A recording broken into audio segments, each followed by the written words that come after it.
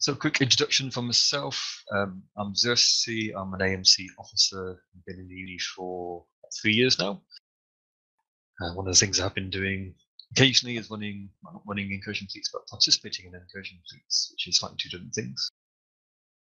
But for the class, you don't need to be out in space. There's no practical element, so please dock up.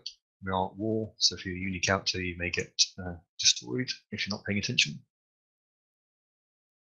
If you haven't done this already, then just make sure you're on push to talk in Mumble so we don't get any feedback from unintended noises in the background. And if you haven't already done so, then please be in lecture.E-UNI channel in the game.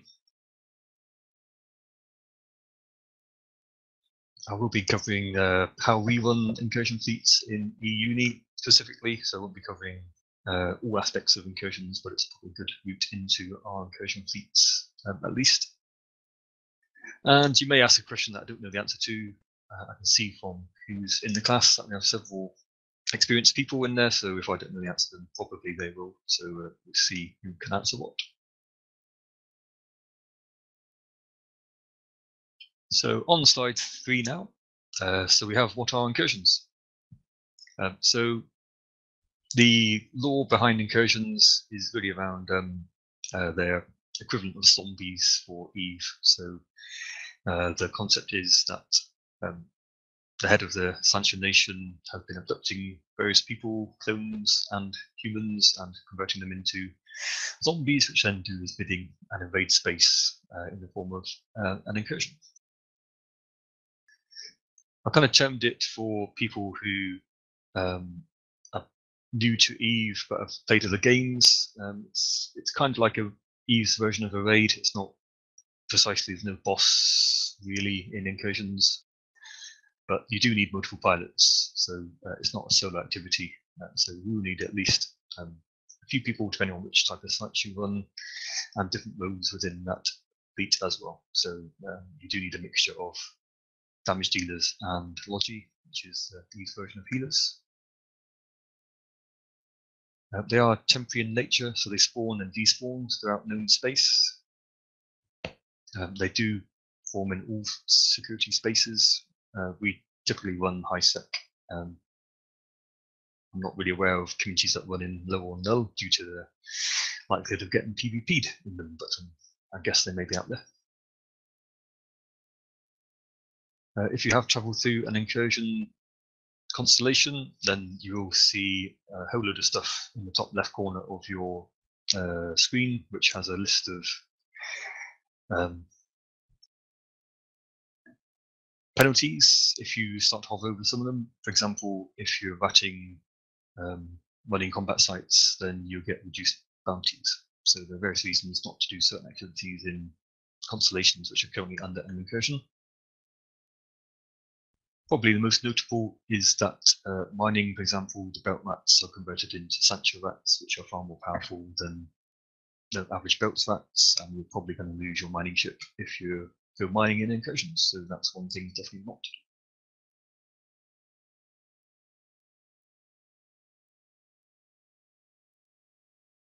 do. There is a couple of videos on YouTube that CCP have put up. I'll just link the main background one that they posted, which is a couple of years old now.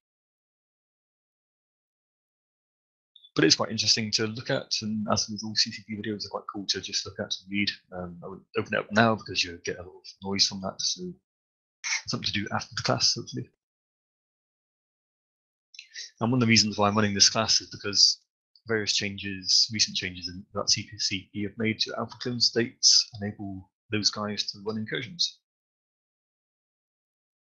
So we'll cover those kind of basic bits that they can run as part of the class as well. But that's a major change for alpha clones, and it could be viable now, for example, for an alpha clone to probably start to build up enough ISKA to start flexing their account if they want to via incursions.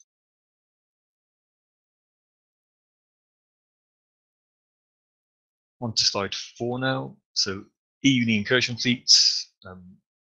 We mostly run Vanguard sites in high security space. We have run assault level sites occasionally in collaboration with another community, but the vast majority of fleet adverts you see our Vanguard sites, and you tend to get special notice of anything different to that via the Slack or mailing list, etc. But Vanguard sites in high security space we don't run in low or null, and as a E-UNI by ourselves, we don't run assaults, although essentially with enough pilots consistently, then that could be something we could achieve at some point. So a typical fleet composition of a E-UNI fleet will consist of 8 damage dealers, which will normally be battleships. If you are an experienced Omega clone, we do accept T3Cs, but that's probably on a case-by-case basis. There are no fittings on our Vanguard incursion wiki for T3Cs, but it's really up to you to negotiate and agree that with the fleet commander who's running that fleet at the time.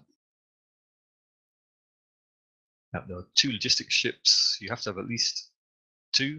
Sometimes if we have a brand new logi who's not piloted that before, then we can run the 3 logis, really as a spare one being a backup. We also have a long grid booster who provides boosting benefits to the whole of the fleet, which makes the fleet more efficient, which is a key element of incursions. And then we also have 2 off-grid rows. So one is a scout, which is slightly different to potentially other rows you've heard for that name. So a scout in incursions is a specific row which we'll come on to later, but it's slightly different to scouting in a PvP fleet, for example, and on something like an AMC shed camp. Now, the picket is probably much more like you've heard a scout row. I'll come on to that one as well. But both those scout and picket rows can be performed by alpha clones as well, without having to go to the expense of a battleship. So alpha clones cannot perform, unfortunately, the logistics or the booster roles at the moment because they require Tech 2 ships, which is a constraint for Omega clones only. But they can picket, scout, and deal damage.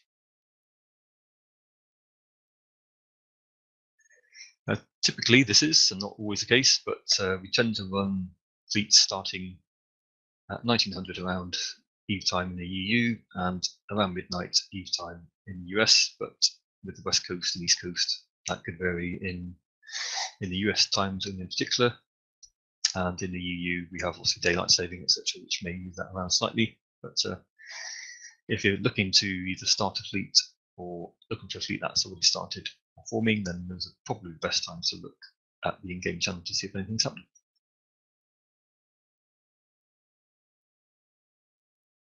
We do also accept alts and alumni. So if you left the uni or want to leave the uni, then we do accept people who have access to the incursion channel in game, which is either alts of the uni or alumni. We don't accept people who've never been in uni, for example. So that's the only constraint. Some people like to run alts because of the war deck that the uni is under, and some people come back because they like the nature of the uni fleets, which are fairly relaxed, or they've got friends who they run with in uni that they still want to keep in touch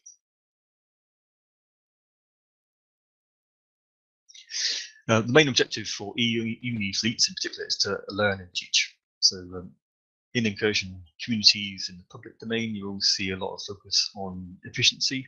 So they'll be expecting you to have optimum fits, which involves sometimes expensive modules, and you'll be expected to align and follow fleet commands really easily. There's a bit more leeway and relaxed nature in E-UNI fleets. So if you jumped from E-UNI into other public community fleets, you may see a real difference in the atmosphere and the aspect of efficiency on there.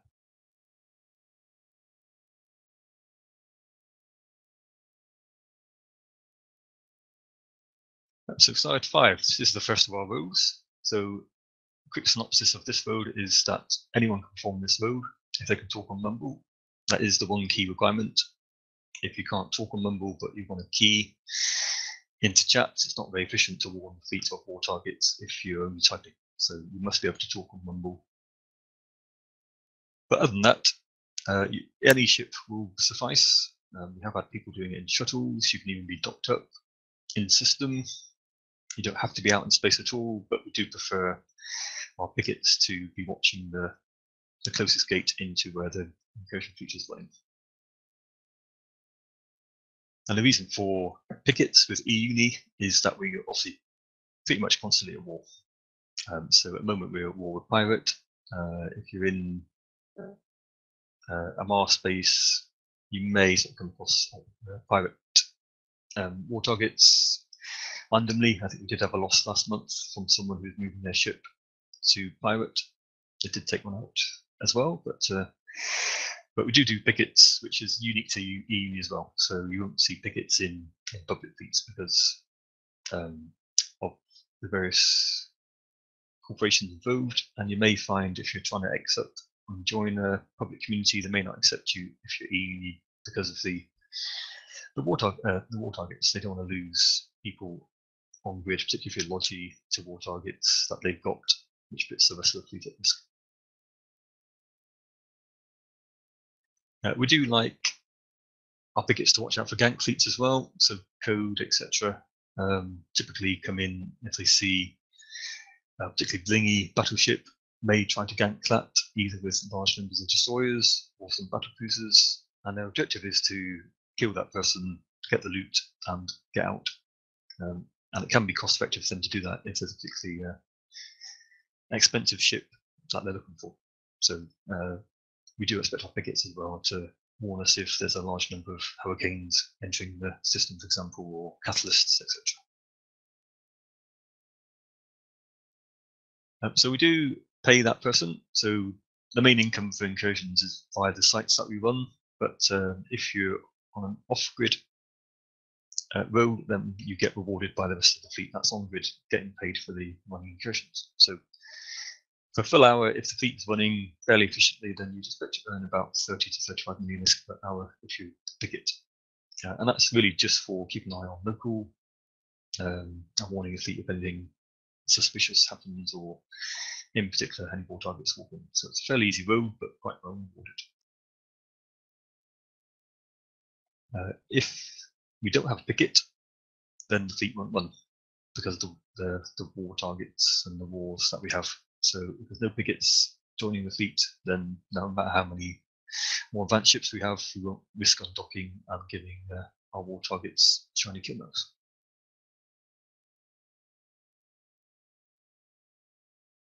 Simone's made a good point in the lecture channel there that in particular we don't want to move our battleships and logi ships or boosters with our uni counters. We're probably going to go through choke points like Nyaja or Yadama. Typically war targets will be found in those systems, particularly for the nature. So we do have a valet alt form as well. So if you can't move your battleship on a non-uni counter, then someone may help you out if you advertise for a valet. Other than that, yes, you should really train up a valet alt who can at least move that ship for you. They don't have to fly it on grid, but if they can at least move it and get it safely to the target systems that we would be moving to, then that's the optimal approach.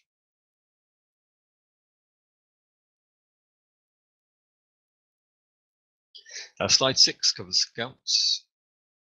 So scouts are also available for alpha clones. You do need some skill in hacking, which is data analyzers, and we prefer you to be able to use a micro warp drive as well, which requires some minimal training in navigation, etc., to be able to use those. It's slightly more interesting than the picket row. So what you're doing is you're warping to the sites that we're running, which are normally you can see in the overview, and you're descanning those for other fleets who are already in those or on their way to those. There is a concept in incursions called competition, and competition is where you've got multiple fleets in a single site who are both at killing the rats, and the winners in effect are the ones who dealt the most armor damage to the incursion rats. So if one fleet is particularly stronger than the other, then they will actively compete potentially against other fleets to run them off grid, to keep the sites or the systems to themselves. or it may be that they come in and see a weaker fleet and just decide to kind of take it over just because they can. Again, this is another paid row from the on-grid fleet members, and again, you should probably earn the same as, well, you will earn the same as the picket row, which is about 30 to 35 million if you're running for the full hour. It is possible to run a fleet without a scout. They're typically used in one of the types of sites that we run on in Vanguard Incursions. We can run even those sites without a scout, but we tend to avoid those from an efficiency perspective and run the other two types of sites. But it is useful to have.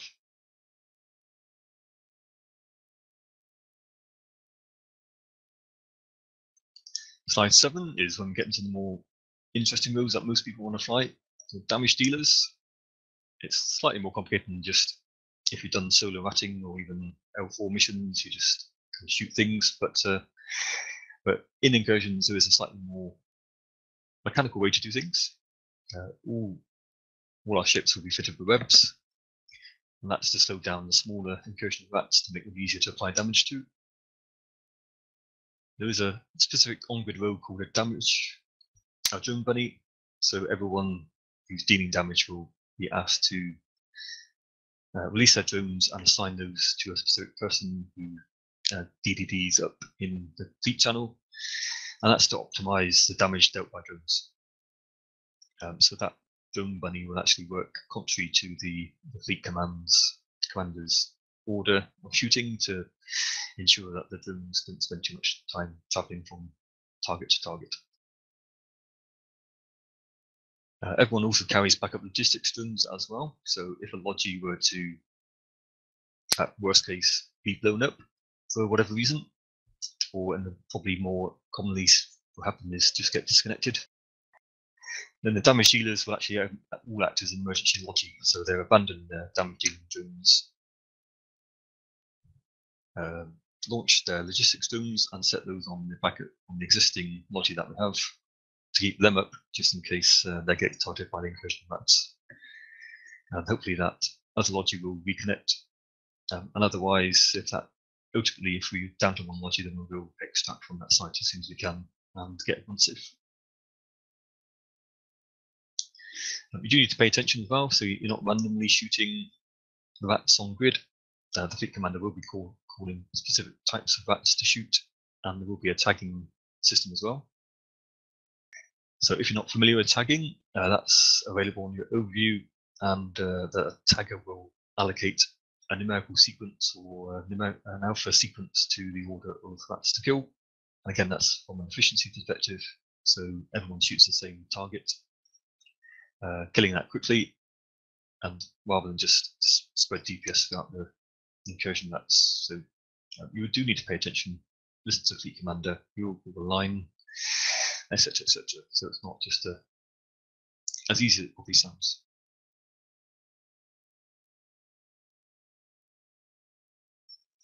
Logistics. So we typically have 2 shield repairing logistics on fleet. So those are normally scimitars.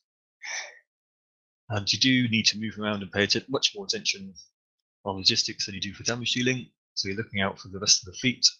You're repairing their shield damage that they get from the rats, which they will need to be done.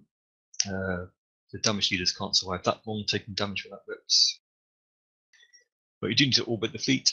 As a Tech 2 cruiser, then you're more susceptible to damage. You have less tanks than the battleships. So the reason why you orbit is to reduce the incoming damage from the tank vessel. Our logistics ships sometimes also run remote sensor boosts and capacity transfers. So certain types of damage dealers will receive help from the logistics in other forms, not just repairs. So that would be help with tracking or range, depending on what type of ships are on grid. Nightmares, for example, are quite cap hungry, so you may find a logistics ship helping out a Nightmare with capacitor. On one of our sites as well in Vanguards, there is what's called the ore drop. So there's a mining-based site that we run where you end the site by dropping some ore in a can once all the bats are dead, and that's a logistics ship because they're smaller and faster than the damage dealers. For both damage dealers and logistics, I linked, copied and pasted a picture of the wiki which shows a typical training plan for both of those roles. So you can see the difference. Damage dealers have about 52.5 days of training. Logistics, 72 days. That's mainly the additional of the repairs and the Tech 2 cruiser ships.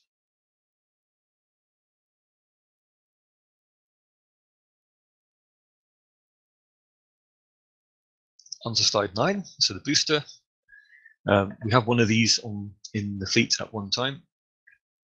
I guess if there are multiple boosters available and we're short on or have spaces for DPS, you could conceivably have multiple boosting ships, but only one will act as a booster at any one time. They basically act as damage dealers, but they do also have high slot boosting modules in there on the footage of their ships as well, so they'll be triggering those at certain points to benefit the rest of the fleet. They fly command ship, which is a Tech 2 battle cruiser. Most of our shield fits for logistics and boosters prefer the Minimatar, so this is Slipnir. And they're probably going to be the drone bunny as well, which has one of the shortest ranges. So that accounts for people's variations in drone navigation skills and how far they can control their drones. As you can see, the booster role is the longest out of all of them by quite some way. So you're looking at 195.5 days to get into the boosting ship with maximum skills.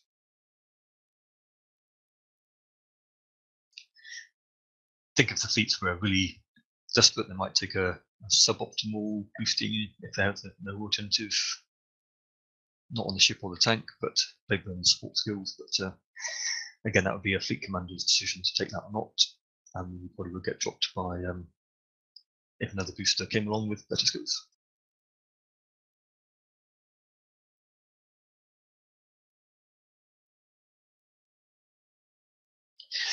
So Broadcast is a value alt for boosters. Probably, well, people tend to advertise their valets for battleships, but possibly yes, but they are slightly easier to move than battle cruisers from a, if you're not from a hauling perspective, that is, as a smaller.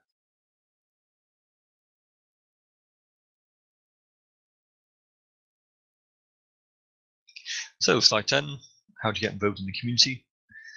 So we have a mailing list, which is essential. When we move to a new focus, which is what the incursions are called, then a mail goes out to the incursion mailing list telling them where to move to, which station to dock up in, and with the usual reminders on not moving battleships or other ships in E-UNI captures. But you must be part of the mailing list. Otherwise, if you're reacting to the adverts that are getting the incursion channel, then you're going to be moving reactively rather than proactively. There is an in-game channel as well called incursions.e-uni.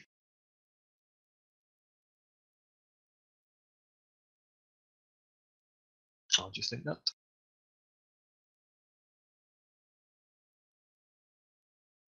Might beat me to it.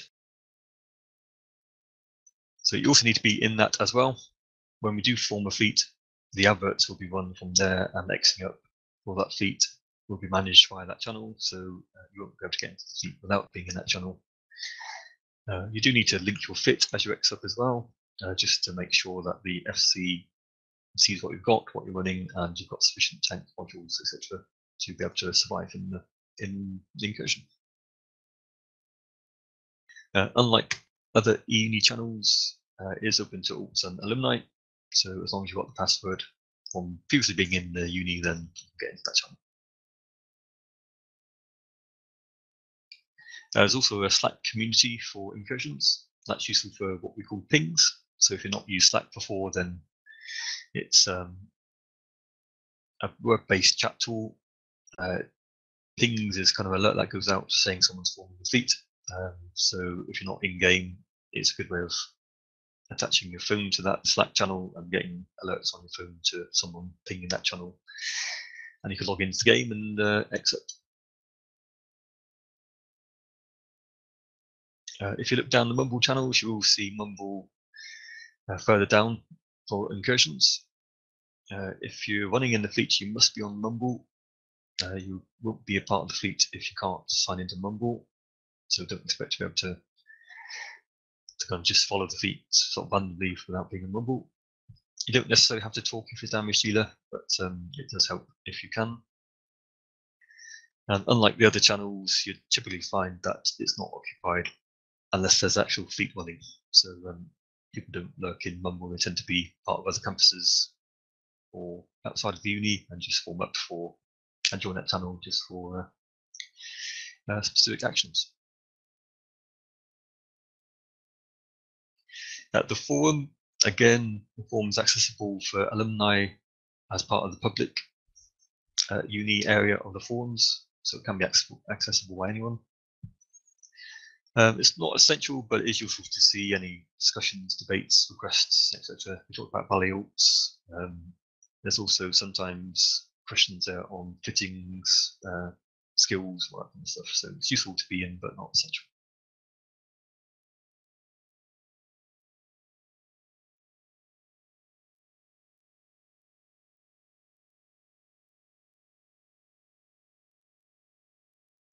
Last slide is really just some links to further reading.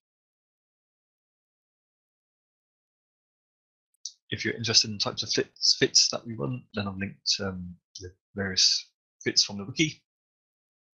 I do think the wiki is really good that we've got for E-UNI for our incursions, both generally for incursions and specifically for our Vanguard sites. Cassio, who's the incursion community manager, does a really good job of keeping it really comprehensive and really up to date. So those fits are currently suitable for alphas and also omegas.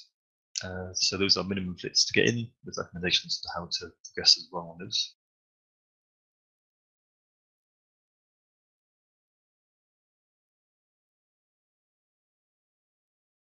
You can see Matt linking the actual fits themselves to see in game as well.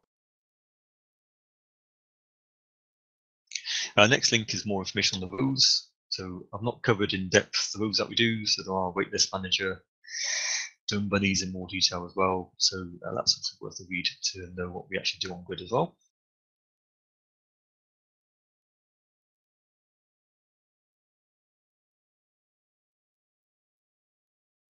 And the last link I've posted is another YouTube video, and that's by Seamus, who's one of our more famous lecturers in E-UNI. So he does lectures on anything and everything. You'll probably see the game mechanics adverts quite frequently. But one thing Seamus has done is recorded a E-UNI fleet running in an incursion. The interface is a bit dated in terms of the ship icons, etc., but the concept is pretty much the same, and it does give you a good idea of what to expect on grid. So you walk to a beacon, you get told to slide the gate, shoot the stuff inside, align to something else, etc. So if nothing else, it gives you a good view of how it would be on grid rather. The last thing I'd just mention as well is probably how to start. So what I did when I first got into incursions was join as a picket and progress onto scouts, and then eventually got on grid. So if nothing else, pickets and scouts do get a good view of, I guess, the terminology being used, how a fleet runs, even if they're not on grid. So it's a good way just to get involved, see if you like the sound of it. The shares that you get of the rewards and the bounties is enough. If you do it long enough, then it can pay for the ships that you're flying on grid as well. So it is possible, I think, to pretty much be self-sufficient incursion without getting income externally, to actually self-fund from being a picket and being a scout to get on grid.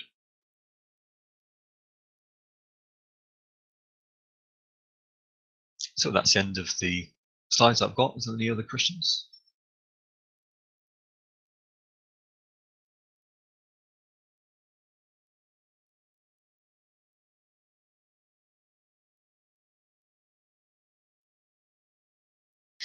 Okay, Santara asks how much is one of those beginner fits? Bill right now, a little under. That's Yeah. if you get the faction. That's if you get the double faction webs. I think it's significantly less, Matt. Back in my day. Yeah, one thing you can do is you can click on one of Matt's links and simulate fitting, and it's very approximate, but it'll give you an approximate price in the bottom right hand corner of the fitting window. The other thing you can do is copy and paste that fitting into e-appraisal, for example, which gives you a price as well. This is Simone. I'm seeing the Hyperion fit is something like 302 million. Hyperion prices are through the floor. No, I'm thinking pirates. I don't know why. Yeah, so very roughly speaking, if you did a couple of weeks of picketing and scouting, then you're probably going to be quite close to getting enough disc to fit a battleship. Again, this is Simone. If money's a problem, start picketing, and once you know the community, you could post into the Incursions forum. Does anyone have, a T1 battleship? And a lot of times people upgrade and look to sell their T1 battleship at a very reduced price.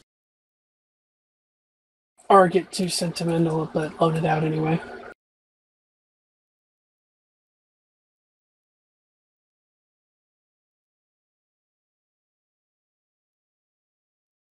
Yeah, I shall link,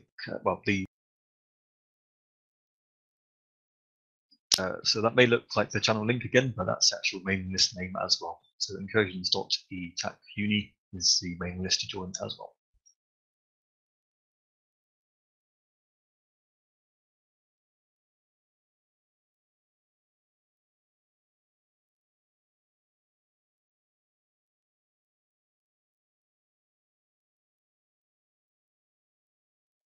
Okay, I'm just looking at Arun's request there, but not quite understanding that one.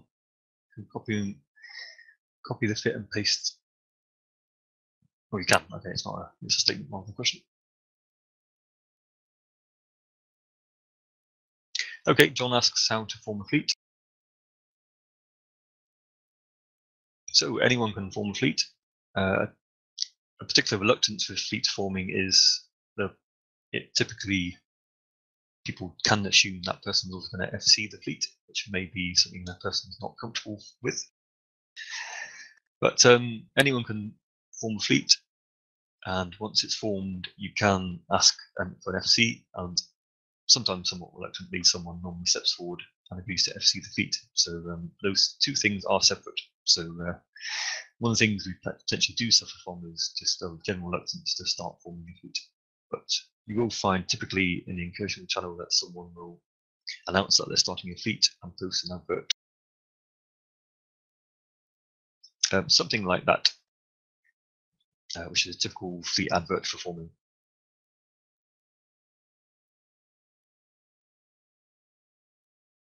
When people start Xing up and providing their fits and what roles they're going to perform, and typically you'll see something like this, which is a kind of partial fleet full or fleet filled, and they'll be advertising what they start to need. So, for example, on here we've got need a booster and a frigate.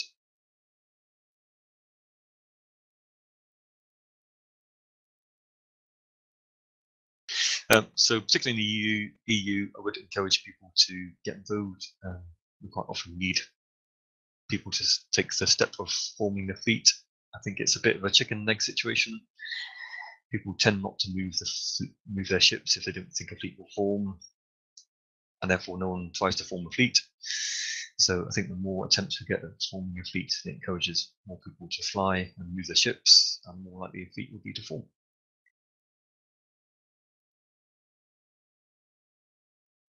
If you are forming a fleet up, you are expected really to be able to vet the fits. Is the only thing I would add. So what you're looking for is if people have not got the right tank. It's not quite as simple as just making sure someone's got the fittings from the wiki. Some people will put alternative fits on So you do need a basic level of knowledge to understand how that doesn't fit enough tank to survive. So you do need to do a little bit of reading up on that. What you don't want to do is hand over a fleet to an FC that's not had the fittings checked, and then people start to die.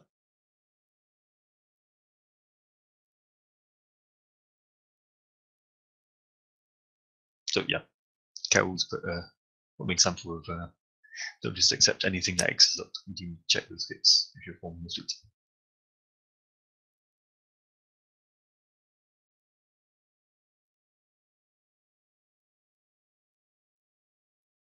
Okay, that's everything I've covered.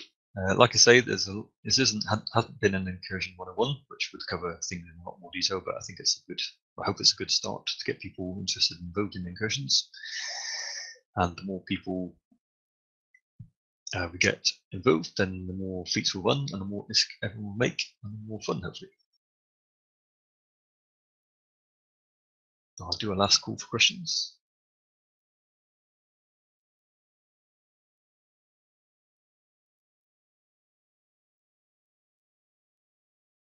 I think Zaku, you were keying up. I couldn't hear anything if you were asking a question.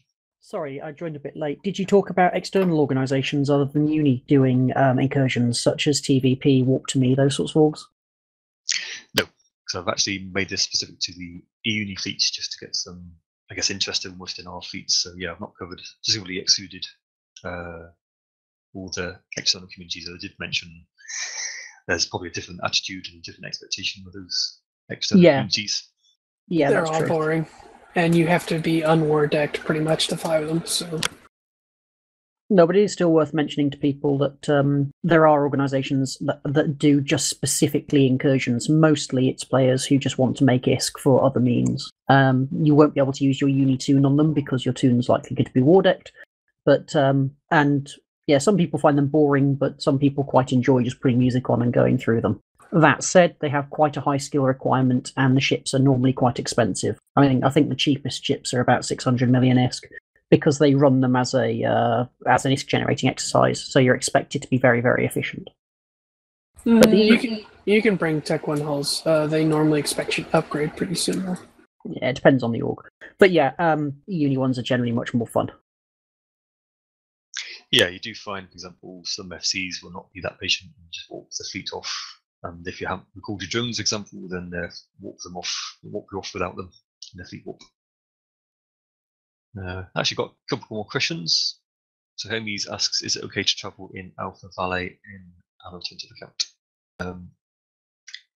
So if that alt can move the ship, then why not? I think John's, with this kind of questions, is making the point really around what's called a travel fit. So if you've got a particularly blingy fit, it's not that great an idea to just move that ship with that particular fitting around space with gankers around. So it's best to swap out things like faction webs for extra tank modules, just to make your ship that harder to gank. But in terms of the answer, yes, as long as you sensibly tanked for moving that ship, then Alpha can move that ship for you.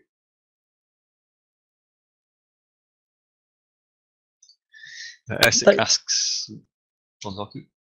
I was also going to say some people who do incursions, including myself, who mostly do them for fun with various different groups, don't fly or haul our ships across. We have someone else do it for us. There are organisations dedicated to hauling fit ships, so you can always put them up on a hauling or courier contract, but it tends to be quite expensive. Yeah, that's a good point. Actually, yeah, you can always pay for someone to haul the ship for you as well. If that's it, it's depending on who you use, it can be expensive though. But if you're making money from incursions, then it kind of makes it. It's up to you. That choice is yours.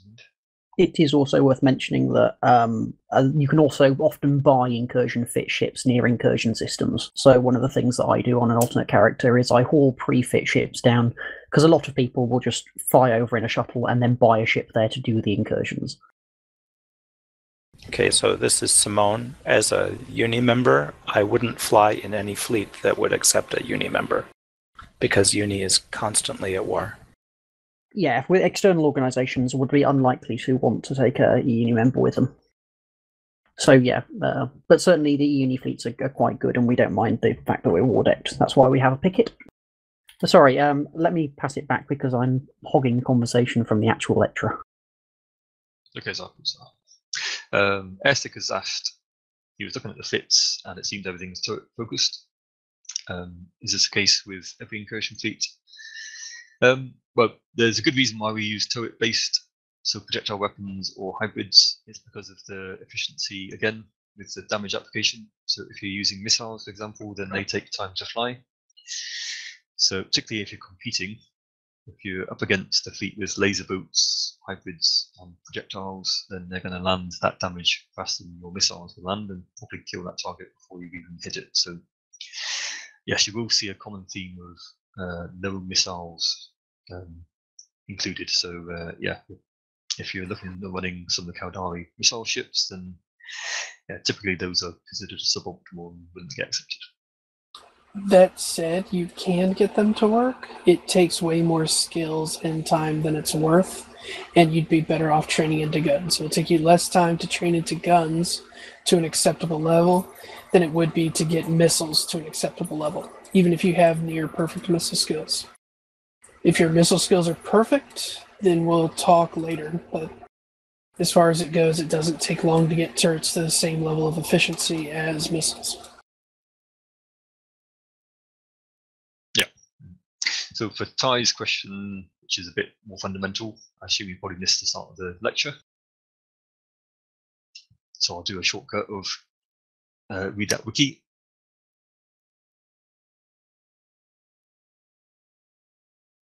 Does he mean from a lore standpoint, or does he just mean in general?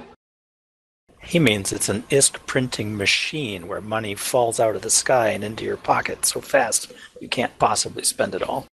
Yeah, but the lore stuff behind it's pretty cool. Or Ouroboros and all that sort of stuff. Yeah. So Ty, yeah. So I guess probably the best answer is you need a fleet full of. You must have a fleet. Really, there we're talking about 8 damage dealers, a booster, and logistics. Most DD sites you can probably run solo, depending on your skills or a couple of people. But from a difficulty perspective, it's high end. It's called high end PVE. So you will need minimal skills that you can see on our wiki. You will need a battleship, and you will need a fleet of similar people. So that's probably the main difference between DD sites. There's no loot as such. There's probably a big difference as well. So you're not looting the wrecks. You basically kill the rats inside. Any other actions you need to complete the site, and you get almost like a bounty paid to you per site that you run. So there's no salvaging. The wrecks only provide basic T1 salvage. So you basically do a site, align to the next one, and you're getting paid per site every time you do one. So it's slightly different to D sites from that perspective, and you also get Concord loyalty points as well, which are valuable in their own right as well. So that's another kind of side ISK maker that you can sell or trade in your Concord points for either items to sell, or there will be players out there who will effectively buy your loyalty points for you, which effectively is a way of them, if you buy a particular module that they want, then they'll reimburse you for the loyalty points that you spent on that item for them.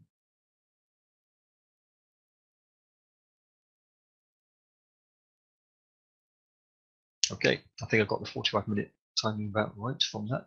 Any other questions?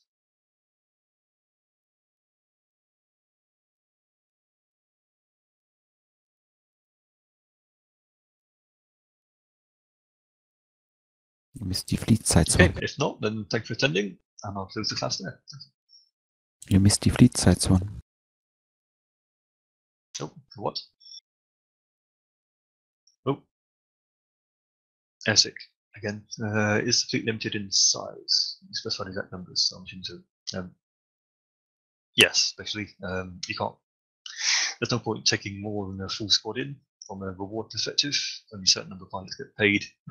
And yeah, apart from anything else, you do need a minimum number, but there's a maximum number as well, which is effectively a full squad. So in high sec, that minimum number is 6, and and the maximum number is 10.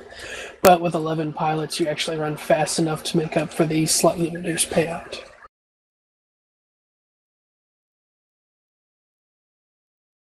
And then in low and null, it's a bit different, but not too terribly different. And it's the same way in assaults and headquarters. So you have a minimum required to get payout and a maximum that can get payout.